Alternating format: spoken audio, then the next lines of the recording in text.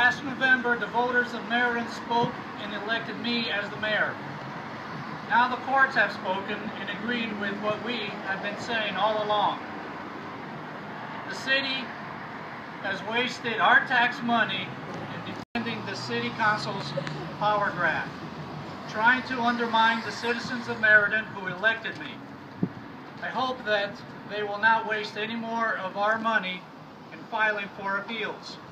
The court's rationale is clear and concise.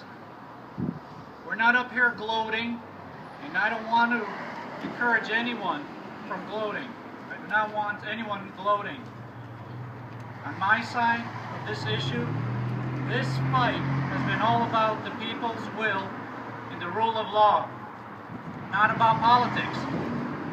The City Council and I still need to work together.